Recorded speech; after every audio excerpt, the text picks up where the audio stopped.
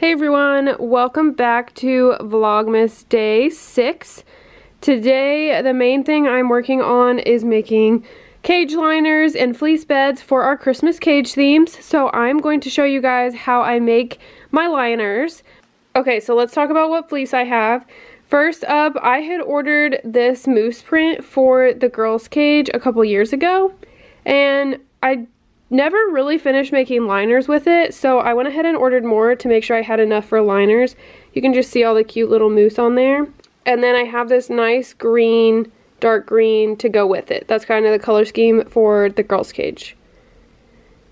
For the little babes' cage, so Johnny and June, they don't really have any of their own fleece that I've made specifically for their cage, so I got them this cute Christmas woodland print, and then I have this red fleece to go with it. So that's going to be the color scheme for the little babes cage.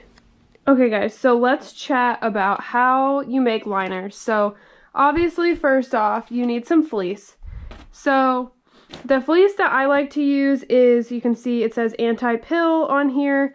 I usually like to use anti-pill fleece or blizzard fleece. I get the majority of my fleece from Joann because you can you guys see my dog walking around? He's very interested in helping. The main reason that I get anti-pill or blizzard fleece is really just because it lasts longer. It works really well to run through the wicking process, which we will talk about, and it just seems to work really well for guinea pig cages.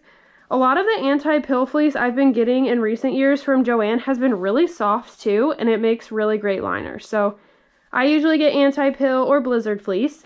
So you need some fleece. Then what I use for my absorbent layer is U-Haul pads. So if you're not sure how fleece bedding works, basically you need one layer of fleece on the top and you have to put it through the wicking process, which means you have it prepared for liquid to go through. I will insert a clip in this video of properly prepared fleece versus non-wicking fleece, and you can see the difference. So the way fleece works is once you get it wicking, the liquid will just soak through the fleece layer, and it needs an absorbent layer to go into so that it's soaked up and keeps your guinea pigs from sitting in wet spots. So what I use for my absorbent layer is these U-Haul furniture pads. I just get these from the U-Haul store. They work really well and they're really easy to sew with because they're not crazy thick.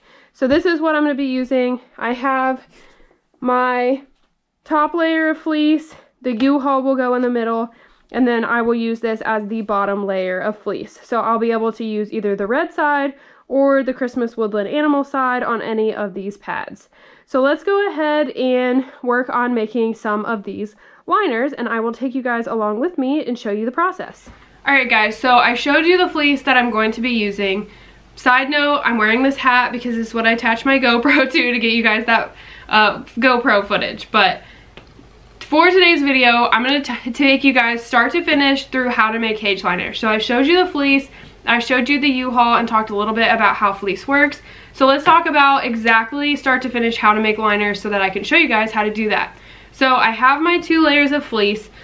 I do not pre-wash or pre-wick my fleece. I go through the entire process of making them first, and then I get them to wick. I'm going to go ahead and tell you guys right now how to get your fleece to wick really quickly in case you want to wash all of your fleece first and then make your liners. You can do that if you want to. So to get your fleece to wick, which means to get it prepared so that the liquid will just go right through the fleece, you pretty much just want to put it in the washing machine in hot water and run it through 3 or 4 times. Usually works well for me. I'm usually there at 3 washes, but I usually do a 4th just to be sure. I will put a clip in, if I haven't already in this video, of prepared fleece versus not prepared fleece so that you can tell the difference.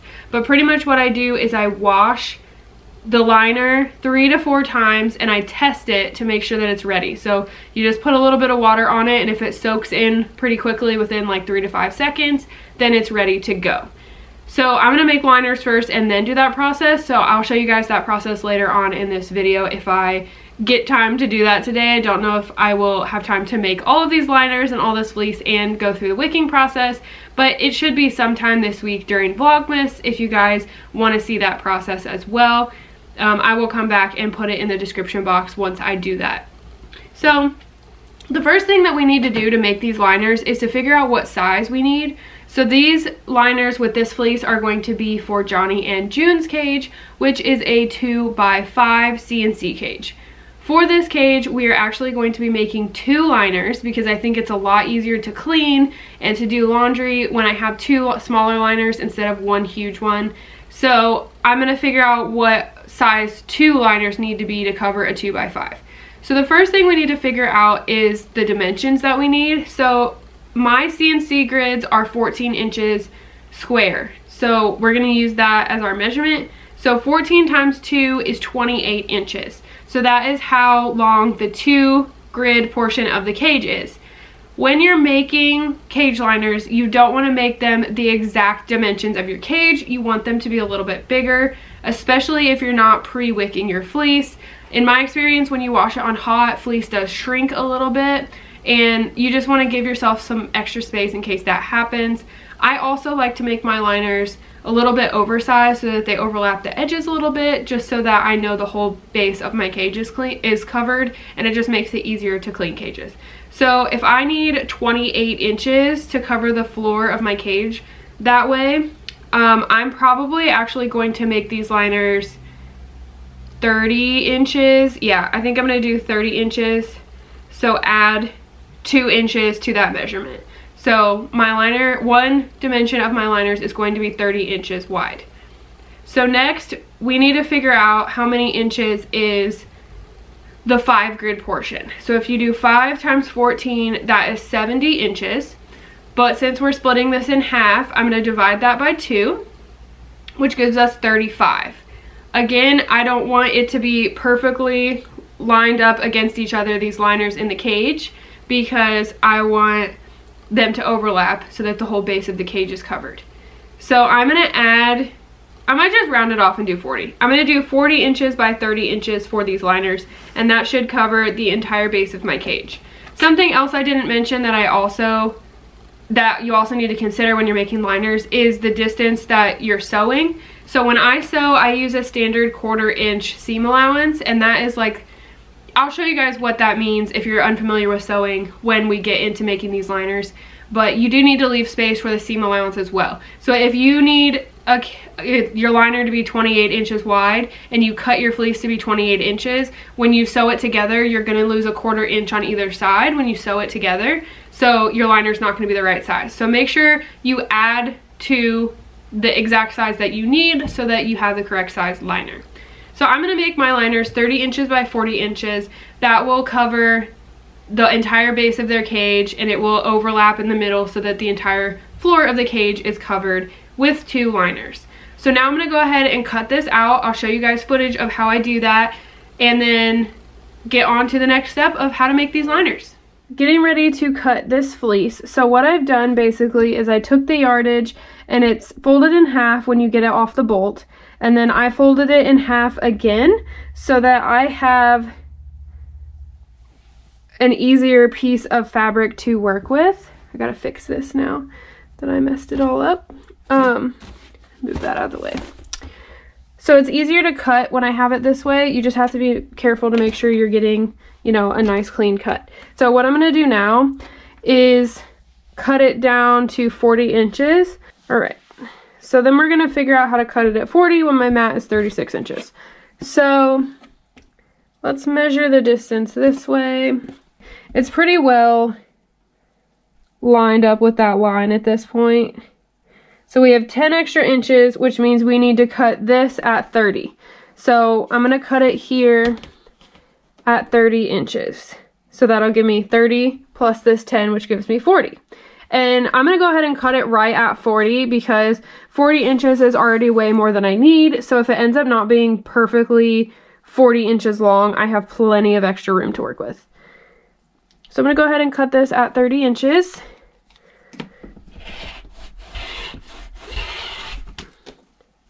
All right. We have little bits left. Okay, so we have a 40-inch long piece of fleece here now. So now we need to cut it so that we have 30 inches this way. So this way is 40 inches. We need this way to be 30 inches. So the way that I'm going to do that is fold it the other way. And the first thing that I'm going to do, that's well lined up, is cut the selvage off. So that is this little edge that looks, you know, kind of funny. That's not really part of the fleece, so I'm going to go ahead and cut that off.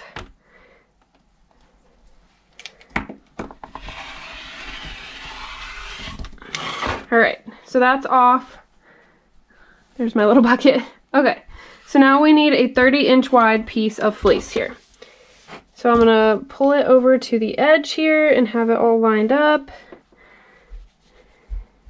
Okay.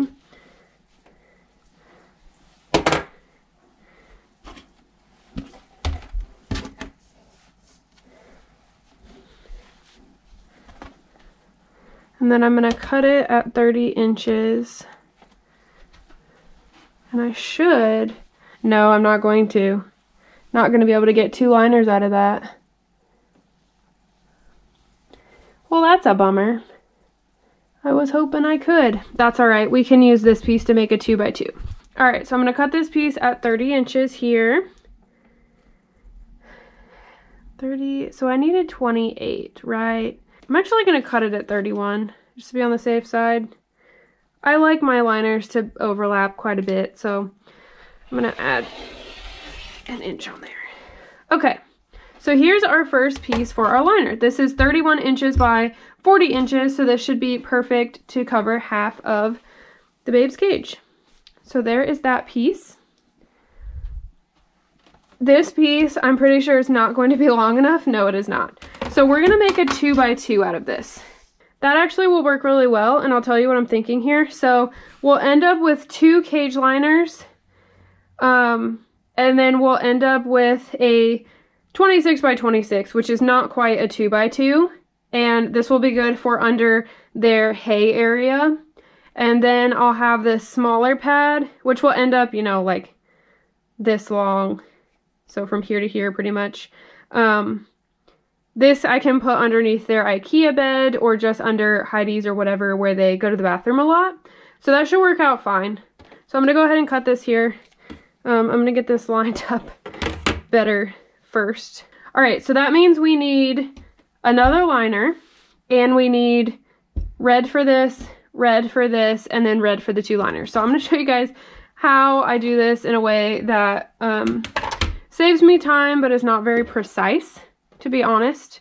So if you want them to be precise cuts, you can do the exact same thing I just did, match the exact measurements, but what I do is lazy, and this is why I don't sell liners.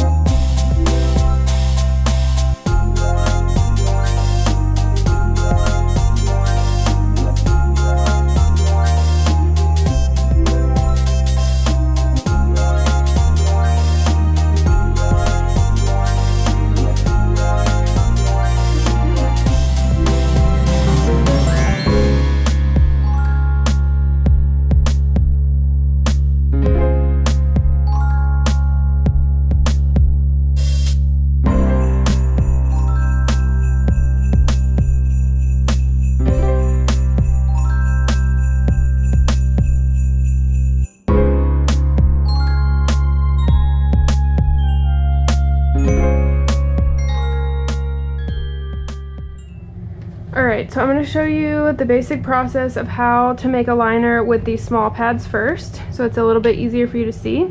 So what you want to do, you can see I have my, sorry if you can hear my furnace in the background.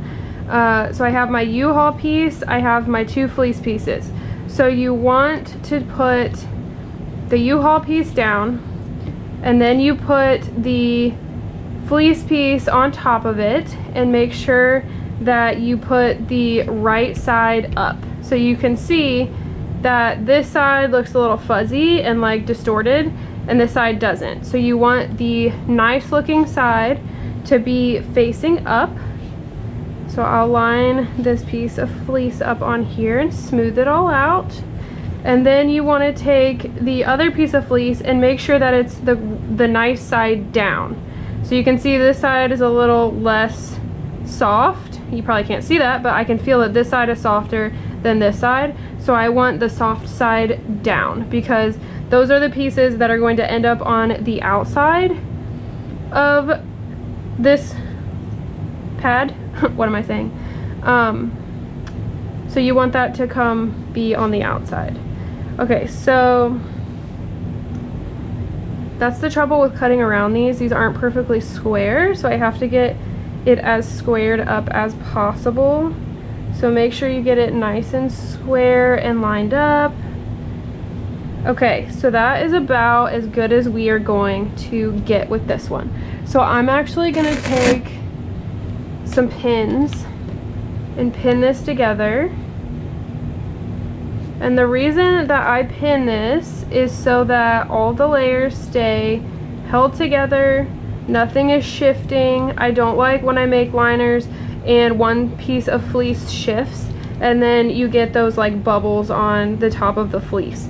That's a problem I had when I first started making liners, that I didn't like, because fleece stretches, so you want to make sure that you're not stretching it while you're sewing it, or you could end up with one piece all wonky compared to the other pieces, and that makes it hard to spot clean your cage and just doesn't look as nice. So I'm going to pin all of these layers together so they don't move around on me.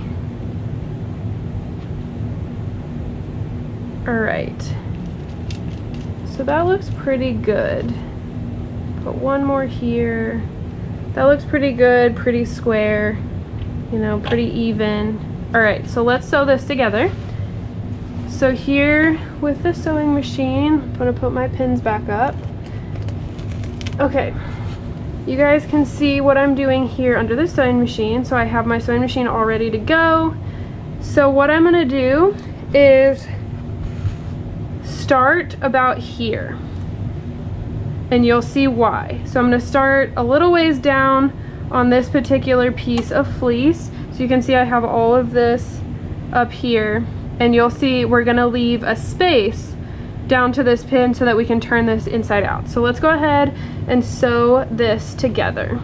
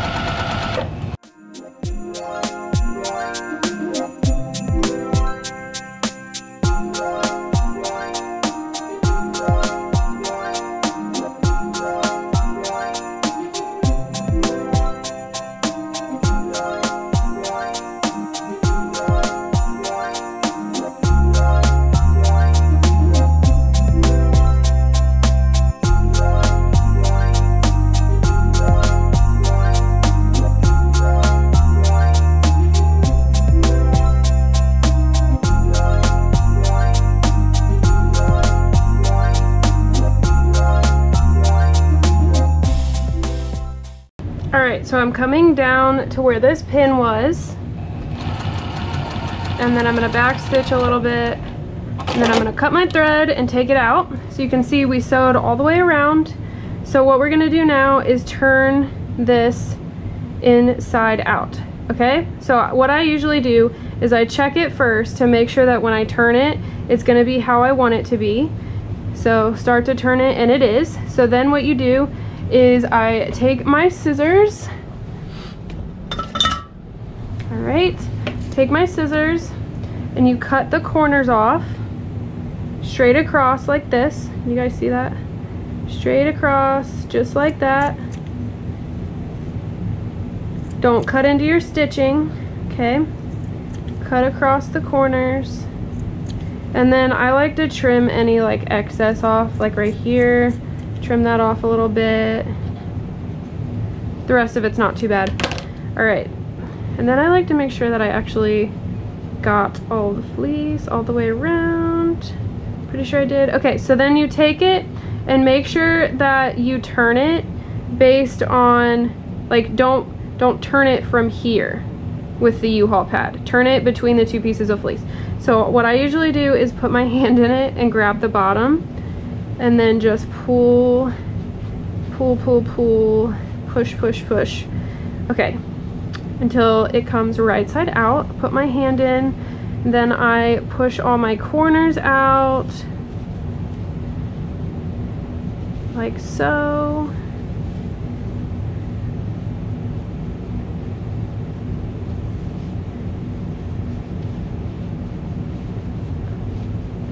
All right, the corners pushed out, and then I just make sure that it's all nice and turned all the way to the seam.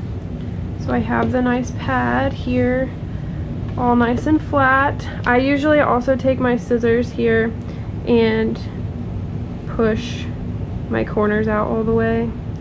That one's pretty good. That just makes sure that your pad is like nice and square looking with nice corners. Don't push too hard, don't rip your fabric. Don't rip through your seam. Just push just a little bit that you can get in there with the scissors where you can't get in there with your finger. Push the end of the seam out, just like that. All right, so this guy is ready to be finished up. So just flatten it out, make sure it's nice and, you know, flat and square. All right, so it looks pretty good here. So you can see, obviously, we have this hole. So we're gonna close this up first. So how I do that is I take it and I roll it under like so. And what I actually like to do is I like to overlap my, okay, this can get a little tricky, so I like to cut this down a little bit, not the fleece, just the U-Haul, okay, so that it's not in that little seam. And then I overlap the fleece and then roll it under. Okay, so I did a pretty good job there. I got that whole seam closed. Looks a little wonky, but it's all right. It is all right. As long as it's all closed, that's what I care about. So I'm gonna snip these off. All right, and it's time for the last step. So what I do is I start in the corner here, and you can kind of feel there's like an edge here from all the bulk of the seam. So I just sew right along that down this whole entire thing. So I'm gonna do that now.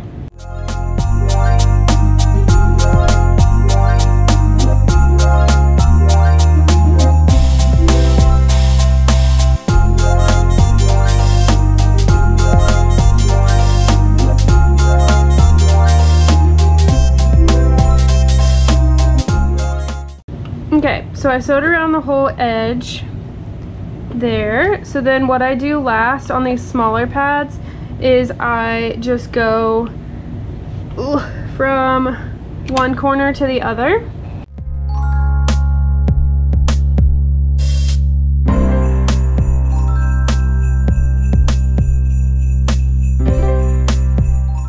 That just keeps the U-Haul from shifting on the inside, but that is this entire pad done.